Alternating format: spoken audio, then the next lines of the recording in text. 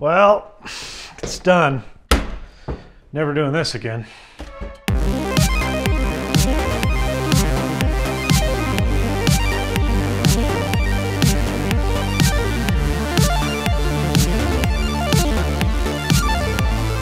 Apple has been receiving praise from just about everyone for their new Apple Silicon Macs, from the iMac to MacBook Pro. However, this approval, it's newfound. Lest you forget, just a few years ago, Apple was plagued with hardware reliability issues on the MacBook Pro. There were tons of form over function design failures on both their laptops and desktops. Thermals? Give me a break. And there was just a convoluted, confusing lineup. Many products that stepped on each other. It was a mess. And Apple was receiving average reviews from publications that typically are very in favor of their products. The Mac was not in a good place, and many people, myself included, we had to turn to other solutions because Apple's offerings, they just weren't sufficiently compelling. A large number of defectors turned to the Hackintosh, a bog standard PC with a custom UEFI bootloader that would allow the machine to run or boot into macOS. Now, working with them was a bit of a nightmare initially, but it quickly turned into a community with extensive support for a wide range of hardware, including heavily modified kernels to support platforms unsupported by Apple, like AMD Ryzen. In fact, the Hackintosh community was so thriving that I attribute much of my own channel's growth, Snazzy Labs, to the large number of Hackintosh builds that I did. They still remain some of my most viewed videos to date. But Apple Silicon, it's a paradigm shift. I mean, not only has it marked the beginning of the end for x86 macOS support and subsequently the Hackintosh, but it raises a really important question, and it's one that hasn't been asked in nearly 20 years. Are Apple computers more performant than PCs of equivalent price? Now that's a pretty loaded question, but I'm going to try to answer it, which necessitates the building of a Hackintosh. What is likely my last Hackintosh. Look, given that laptops are notoriously difficult to Hackintosh successfully, and Apple's new M1 Pro and M1 Max have yet to make it into desktop computers, allowing for a truly fair fight, we're sticking to the nearly one-year-old M1 system on chip. More specifically, I've selected the M1 Mac Mini as it's the closest apples to apples headless desktop competitor. Now, the Mac Mini starts at a shockingly low $699 and can often be found for $100 less than that. However, that comes with a paltry 256 gig SSD that's hardly usable for normal people, and Apple charges through the nose for more storage capacity. So we have selected to use the 1 terabyte model that pushes our price point on the Mac Mini to just over $1,000. And this serves as both an actually practical Mac Mini configuration, but it also provides a reasonably equivalent budget to build our PC. Now, the Hackintosh landscape is kind of weird at the moment, given that Apple is rapidly abandoning newer generation Intel chips. The only recent Hackintosh-supported iGPUs are found on the 10th generation Intel chips, which are now nearing a year and a half on the market. Now, newer AMD Ryzen chips, those do work. However, AMD Hackintoshes tend to have a number of issues out of the box that are conveniently left out when pitching benchmark scores on YouTube videos like this one. Some of these issues, like Adobe App Support, which most people want, can be ironed out, but there are a lot of other issues that just basically can't be fixed. Support for hardly any VM is a no-go, and pro audio tools are also not really going to work. So we've decided to stick to Intel, more specifically the Intel i9-10850K. Why this chip? Well, because it's actually still quite excellent, but also because it's one of the most recent chips officially supported in macOS. And the internal graphics work, which allow us to forego a dedicated GPU, which are even more stupidly expensive than they were just a few months ago when we thought they couldn't get even pricier. For example, I bought 2 AMD Vega 64s on eBay exactly 2 years ago for $230 each. Today, those same cards are going for more than $500 a piece. It's insanity. Now that CPU is going into a Gigabyte Aorus Z590i Mini ITX motherboard. And for the rest of the parts, well, we kind of just used what we had laying around the office. Money's really tight lately. macOS doesn't really play nicely with the network card on this motherboard or in hardly any modern motherboard. So I've swapped it out with a Broadcom chip that was actually used in older MacBook Pro models, which allows for AirDrop, handoff, sidecar, and all the other niceties that you really come to expect from a Mac. Can I just say, with these newer motherboards that have heat sinks and fascias and a bunch of other crap strapped to them, they are so much harder to take apart. Why? Most of this isn't even functional, it's just aesthetic. But that's neither here nor there. For the SSD, I used a 1 terabyte Samsung 980 Pro. Now this is a PCIe 4 drive. I'm just running it at PCIe 3 speeds. This is a drive that's only partially supported in macOS. Trim is not supported, which is kind of less than ideal for long-term usage, but for the purposes of this video, it's more than fine. I also used a low-profile Noctua NHL9 CPU cooler. That's right, Brown Thunder, baby. And last, we've got RAM. Boring. I got 32 gigs of high-speed DDR4 memory clocked at 3600 megahertz, and then we've got a 450 watt power supply. Here is a very similar build, weighing in just below our 1100 build price target. Now, you'll note that I haven't accommodated for a case, and that's because, well, you should buy a practical case, but I have one that I wanted to build in that's not practical because it's too expensive and it's ridiculous, but I cannot show it to you. It's here. It's in this box. I know that doesn't really sound possible, but it's true. This is the Teenage Engineering Computer 1. Now, I'm sure you've seen Teenage Engineering stuff. They started making synthesizers, and now they're kind of like this hot design firm that everyone wants to work with. They helped design the Playdate handheld game console, and they've even worked with IKEA. This case is crazy. It comes as flat pack powder-coated aluminum sheets, and following a manual, you actually bend the case to form. Now, in theory, this actually sounds like a really cute idea. In practice, it's a hellish nightmare. You see, the sheet metal is just really thin, and I'm sure they do that to make it easy to bend, but it's subsequently just not very sturdy. And many of the panels came completely warped out of the box, and it's hard to get them back to shape.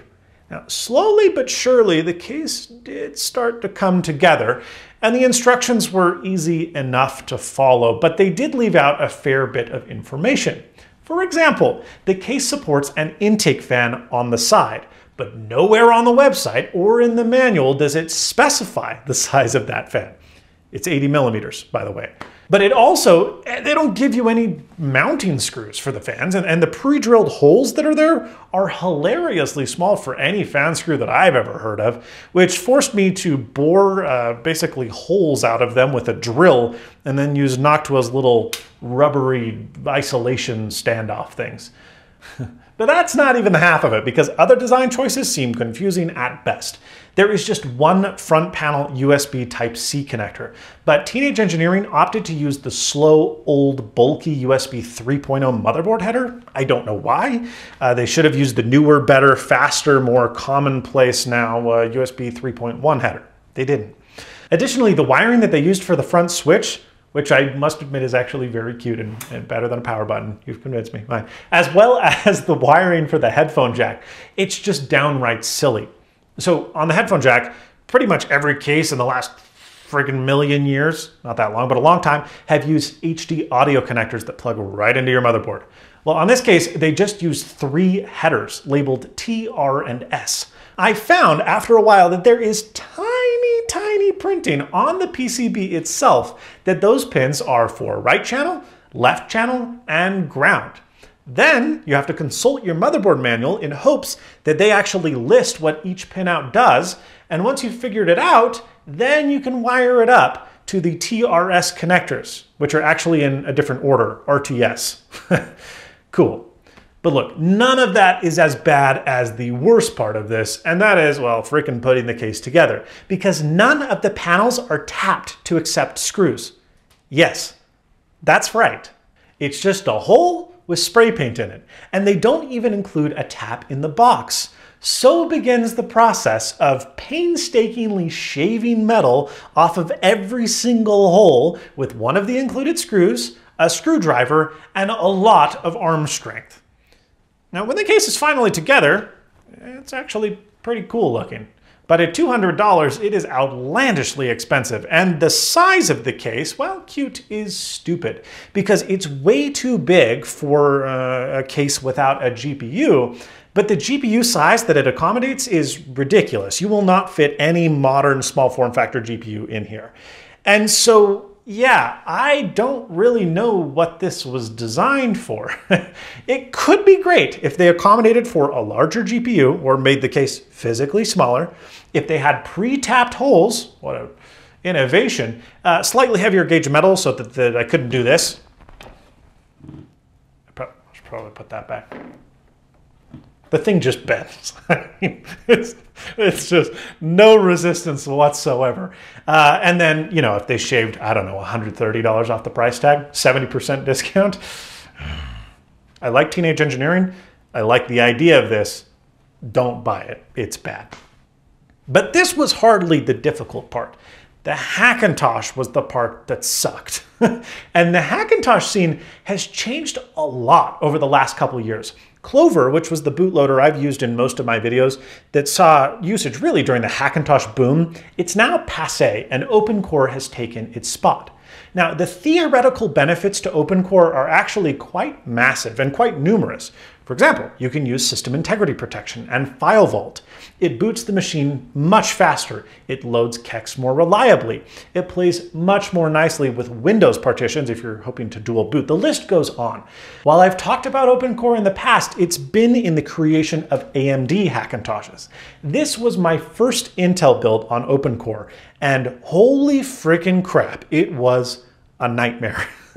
Now, I must give props to the OpenCore install guide. It is very good. It explains what stuff does and what you need to do, which is way better than Clover's documentation ever was, which is great because it arms you with the knowledge to figure out what went wrong when something goes wrong. But a lot of stuff went wrong. And I spent like, 2 days straight, maybe 3, trying to get this stupid machine to work. From forums to Discord chats and more. Now, I did eventually get it figured out, and I must say that the install now is pretty much perfect. Way better than your average Clover install, which had a bunch of weird little quirks and things that could never really seem to be ironed out. But it was hardly a piece of cake and not for the faint of heart. Oh yeah, so this entire process from the case to the OS was kind of a nightmare, and I said my fair share of naughty words. So I dubbed this machine Obscene Tangerine. Do you know where I don't say naughty words though? At least not out loud, only in my head? Meetings. Meetings are usually boring and they take forever, but today's sponsor, Kandao, makes them way better, and it propels virtual work forward with their new lineup of meeting cameras. Many of us have been in meetings with lousy conference cameras where it's hard to see and hear everyone. Now, the Kandao Meeting Pro, it's a standalone Android device, which is cool because it doesn't require a connected PC. And though you can interface with it with a mouse and keyboard, you don't have to because their excellent remote has gyroscopic cursor support, which is pretty cool. Installing and starting conference software, it's a breeze because it's just Android. And these two 180-degree wide-angle lenses give a complete view of everyone in the room. With impressive AI algorithms, participants don't need to squeeze together as everyone is viewable on screen. And their 8 professional-grade microphones can reach voices up to 5.5 meters away and accurately beamform those microphones to the individual speaking in the room for noise reduction and echo cancellation. It's really pretty cool. Furthermore, the Kandao Meeting Pro has an array of powerful speakers that will fill the meeting room with premium sound. No more crappy TV speakers required. The Kandao Meeting and Meeting S can hit tighter equipment budgets while still offering many of the same features if that's something that interests you. For virtual meetings, these things are a no-brainer and so much more enjoyable than many of the hodgepodge conferencing solutions that most of us have been stuck with since the beginning of COVID-19. Check out the Kandao Meeting Pro and Kandao's other cameras at the links in the video description. Now that the machine is up and running, we return to the question originally proposed at the beginning of the video. Are Apple computers now more performant than PCs of equivalent price? Well, there's no better way to check that than by running benchmarks and real-world tests. In what should be a surprise to no one that knows the M1, single-core performance on the Mac Mini is off the charts and beats the x86 processor in pretty much any single-core workload. Now, while the 8-core chip does put up impressive numbers relative to its power draw, multi-core tasks, well, that's really where the M1 is going to hit its limitations. The chip only has 4 performance cores, and when stacked up against Intel's 10-core desktop CPU, it's quite literally no match. Furthermore, this also ignores the very easy overclock that we could apply to the Hackintosh system to push those numbers even further. So we did, and these are the results. Now, a couple of you are going to be rotating your phones, getting ready to type out an angry comment saying this is unfairly slighted against the M1, because now the M1 Pro and the M1 Max exist.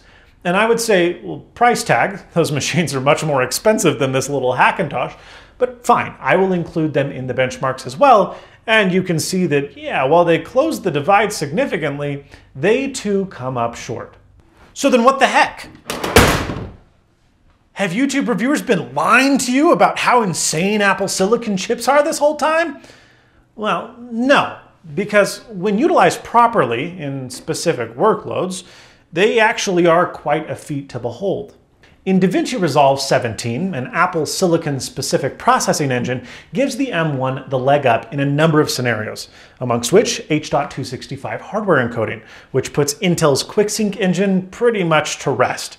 And in Final Cut Pro, working with ProRes yields significantly closer results than those initial benchmarks would lead you to believe. The where the M1 really shines, at least relative to the Intel machine, is, well, pretty much any workload involving graphical compute. Because while not impressive relative to a dedicated GPU, for an integrated GPU, it is mighty good. Looking at the Unigen Heaven benchmark, you might be thinking, holy crap, that's not that much better than I thought it was going to be. Not only is it using OpenGL as a layer built on top of Metal, but it's also not a native binary and it's using Rosetta for translation. In a native application, Affinity Photo, the M1 GPU's unified memory architecture and on-chip bandwidth puts the Intel CPU to shame.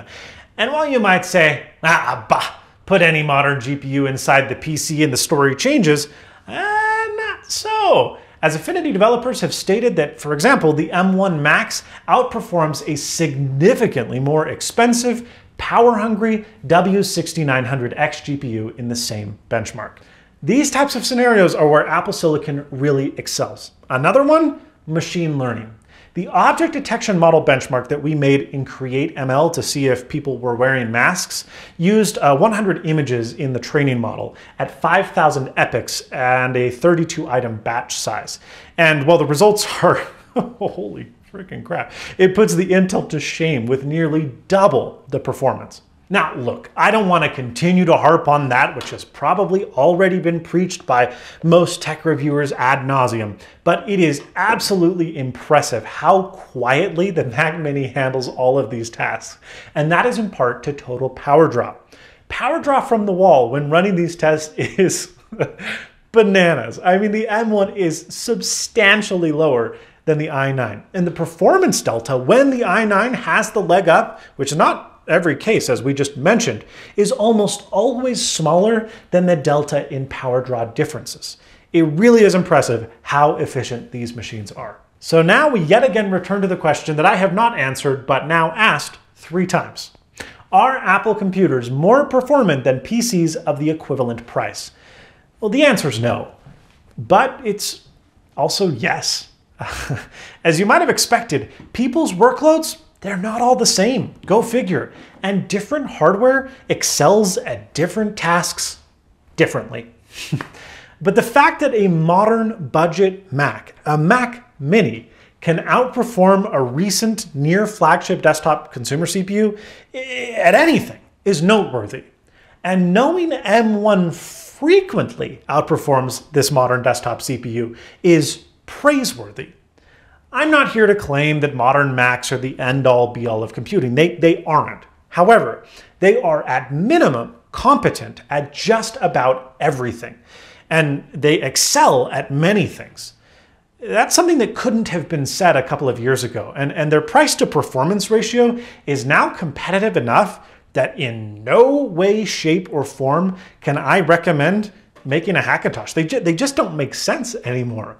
And the minor performance improvements here and there that you might get are not worth the litany of downside and hours that you're going to spend getting one close to stable. Obscene Tangerine, it's my last Hackintosh. But this isn't my last video. How do you like that transition? So you should get subscribed. And if you enjoyed this video, give it a like. If you didn't, sure, hit the button that you don't know how many dislikes there are. I know, because YouTube's trying to protect creators. I'm not getting into that right now. The video's over. Thank you for watching. Merry Christmas, Happy Holidays. See you next year. And I'll be back next week. Stay snazzy.